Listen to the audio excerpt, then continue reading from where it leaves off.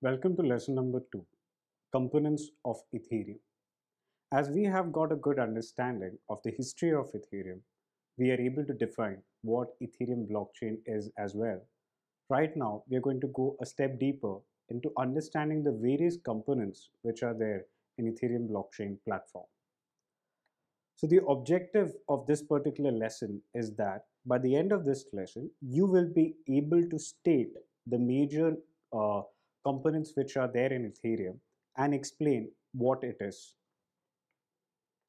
The expectation from you as this particular lesson is going to, as this particular lesson is going to cover the various components of Ethereum such as gas, Solidity, Solidity language, smart contracts, Remix IDE, EVM. EVM is for Ethereum Virtual Machine. What it is exactly, all those things are going to get covered.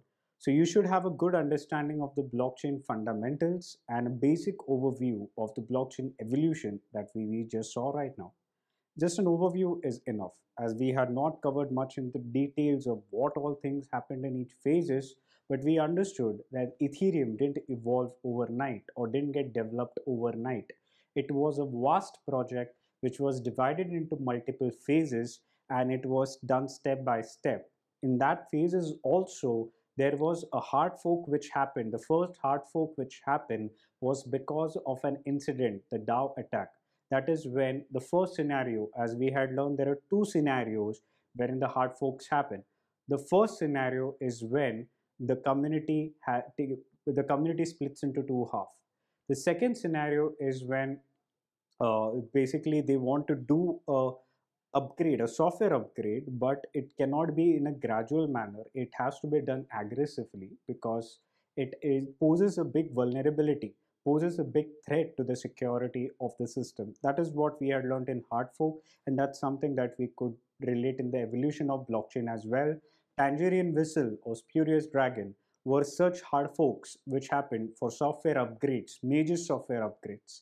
And the DAO attack fork, which led to the which basically led to the division of two different two different kinds of Ethereum tokens to come into existence. That is the Ether ETH and the Ethereum Classic, that is ETC. That is what has happened, right? So taking a step ahead, while we have understood all these aspects, that is, what are the different components of the Ethereum?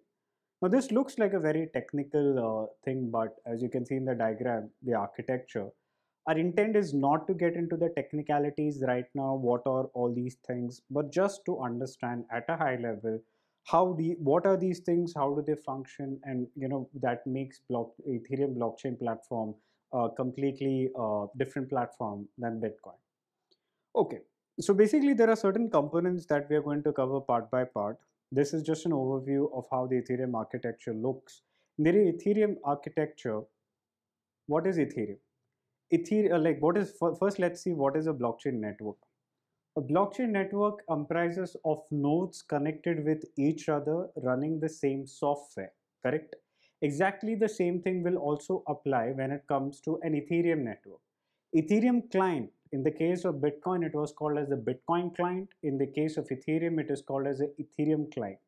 Ethereum clients running on a system, making it a node in the Ethereum blockchain platform, will have such an architecture, and that is why you can see node written on the top, and inside the node what are the things which are there. Obviously the node will possess the ledger, and that is what you see. Block 1, block 2, block 3, block 4 is nothing but the distributed ledger, that is the records of all transactions. The client that you see there is the software which is running, that is there are actually different client implementations in Ethereum. There are different technicalities. Anyways, the point here is you do require a client software to become an Ethereum node, and that's exactly the software which is there. The pending pool of transactions are maintained by nodes. Here also the pending pool is maintained for all the valid transactions which are coming in, but they are not confirmed till now. Then you have the mining functionality. Now this is basically a full node and a mining node together. That is, as I had stated earlier as well, a mining node is a full node, but a full node is not a mining node. So this particular architecture of the node comprises of a mining node because it consists of everything. It consists of the ledger, it consists of the pending pool of transactions, it consists of the mining application as well, mining components as you can see there. So these are the components when it comes to a blockchain node in Ethereum blockchain node. Okay, and the basically this interaction, this particular node, if there has to be an interaction with any kind of UI, that can be done through API. Basically, what I mean is applications are front end and back end. In the back end, if you're using Ethereum architecture, you're using smart contracts, it has to communicate with some UI in the front end, and that is done through web3.js. Now, these are, as I stated, these are the technicalities of the architecture, which we are not going to go into the details of it, but this is how the Ethereum architecture, meaning an Ethereum node, looks like. Let's go into the components of Ethereum, and before we step into it, it's very important that you understand the concept of gas. What is gas?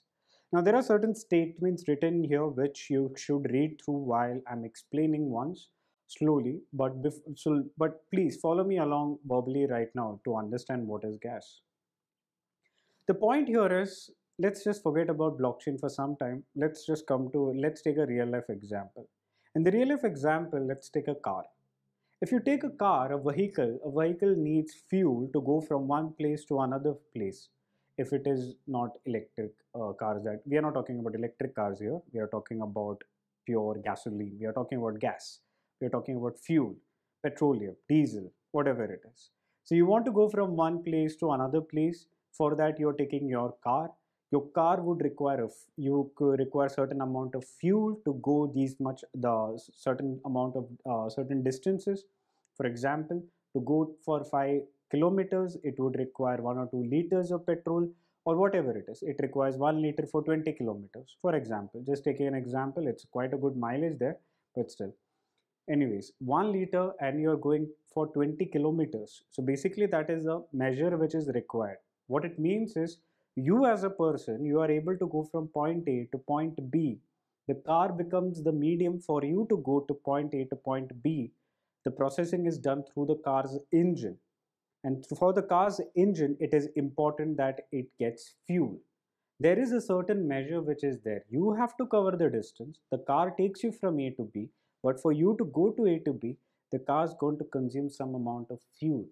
And that's exactly what is there in blockchain, in Ethereum blockchain as well. You want to do an operation in Ethereum. Operations are nothing but changing a state, like, changing something from A state to a B state, changing its state. Like, it is currently in some state and it needs to go into another state. So that's an operation which is considered, correct? So whenever you do an operation in Ethereum, there's an equal amount of gas which gets consumed. Now the question is, what is gas? Who consumes gas? The thing here is that Ethereum blockchain platform supports a lot of functionalities. If it supports a lot of functionalities, meaning it should support processing. If it has to support processing, there has to be some kind of processing entity, element, component within the network.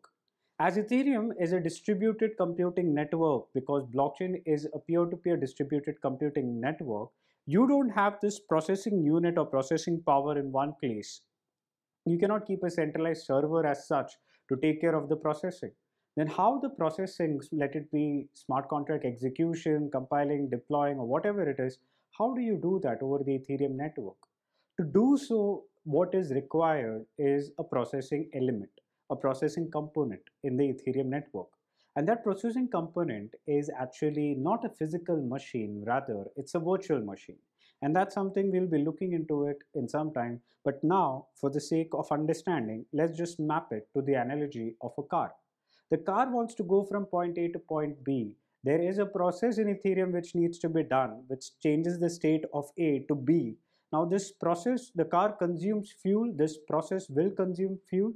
The car's engine consumes the fuel, and in this case, in Ethereum's case, there is something called as Ethereum virtual machine. That's the engine of Ethereum blockchain platform, which is going to consume this fuel. Where does the EVM lie? The EVM is on all the nodes which are there in the network. Basically, what happens is, Rather than having your processing power in one place, your power is distributed among all the machines, all the nodes who comprise of the Ethereum blockchain network. Thus, you have an illusion. That's why it's called as a virtual machine. It's not a hardware or like physical machine. It takes the resources from all the nodes which are present in the Ethereum blockchain network and creates Ethereum virtual machine. This machine needs to have a processing power, and that's exactly what is gas, the fuel of Ethereum. For any kind of operation to take place, there is a fuel which is needed, there is amount of gas which is needed. As we have to go a particular distance, for every fixed distance, there's an amount, fixed fuel amount is needed, exactly the same way. Purpose of gas is to prevent the system from attackers. Since it's a distributed system, it's not owned by any organization, so obviously there has to be safekeeping done so that attackers are not able to exploit the system. So there is a gas concept which comes into picture to prevent such like a distributed denial of service attack or a denial of service attack, whatever it is, to prevent that, because every operation will cost you gas, and for every amount of gas you need to pay ethers. That is why this ecosystem has a native currency called Ether. Just as you have a country has an ecosystem, financial ecosystem, business ecosystem, a complete ecosystem which relies on the country's currency. For the example of US, it's dollars. For example of India, it is Indian rupee. So basically, this is the currency for you to purchase any kind of services or product within that country, within that country's ecosystem. Similarly, here also Ethereum is an ecosystem, a blockchain ecosystem, and Ether is the native currency for this ecosystem. For anything to happen in this ecosystem, you have to pay in ethers. So a gas consumption will amount into it will amount into the ethers that you hold, that is directly proportional to the ether that you hold. So if you want to attack the system by conducting an infinite loop operation, then what will happen? You have to be that much rich, because you have to have that much amount of ether to run an infinite loop. And because gas is consumed for every operation, it cannot happen for free. So that's one of the reasons of gas. It's a very critical reason. It's nothing to make any profit out of the system, but it is to secure the system. That brings us to smart contracts. Again, let's just think about smart contracts are nothing but immutable pieces of code which are deployed onto the blockchain network. Ethereum was the blockchain platform which came up with the smart contract idea. Smart contracts are written in Solidity, and there are a lot of other languages as well, but the most renowned language, the most famous or the most adopted language is Solidity, which is based on JavaScript. So these are contracts wherein the rules and regulations are defined, conditions are specified. Only when the conditions are met, the contract executes. And that's why, as I stated earlier as well and emphasized many times, that it's like bringing in automation. They are taking the intermediary ahead away from the picture, and any process or transaction happens, it has to go through the smart contracts.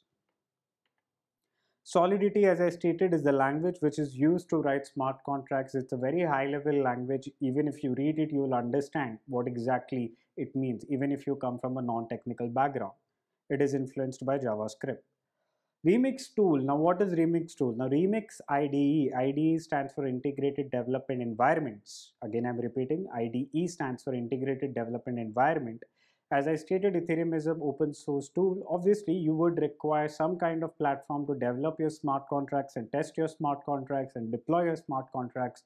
And Remix is the tool to do so. It's nothing, you don't have to download it on your machine. You can directly access from the web browser itself. As I have emphasized earlier as well, we are not going into the technicalities of things. We are just going to understand these components at a very, very high level. So Remix tool is used to develop smart contracts. Language used to develop smart contract is Solidity. The machine which processes these smart contracts is called the EVM. The EVM consumes gas for processing. So that is what is EVM. That is the Ethereum virtual machine, which is a part of the Ethereum protocol, which is actually utilizing all the nodes which are there in the network. Are its hardware resources, but it's like a single machine. It is also called as a world machine, and it consumes gas for doing any kind of computation or operations. So as a Ethereum, so you write the Solidity code on Remix, you compile it through Ethereum compiler, and then it goes to the Ethereum virtual machine. And as I stated, it is much more than cryptocurrency transactions. So smart contracts are also deployed onto the blockchain. This is just to give you a brief idea of it. So I hope you understand that from this diagram, it becomes very much clear what is EVM. So basically, these are all Ethereum nodes spread across the world. These are hardware resources spread across the world, but with the help of a virtual machine installed on them, you get with the help of the software installed on them, they create a concept of something called as a virtual machine throughout the world, and that's why it's also called as a world computer. So it gives you an illusion that you are getting your processing done from a centralized server, but it is not. It is just a virtual machine whose hardware is spread across the globe. So state all the core components of Ethereum blockchain platform. We saw gas, we saw smart contracts. For writing smart contract, you need Solidity. We saw Remix tool. We learned about Remix. Remix is a tool which is used to develop contracts, and we learned about EVM, which is the virtual machine to compile execute and compile these contracts, and that consumes gas, and gas is the fuel of Ethereum. Thank you.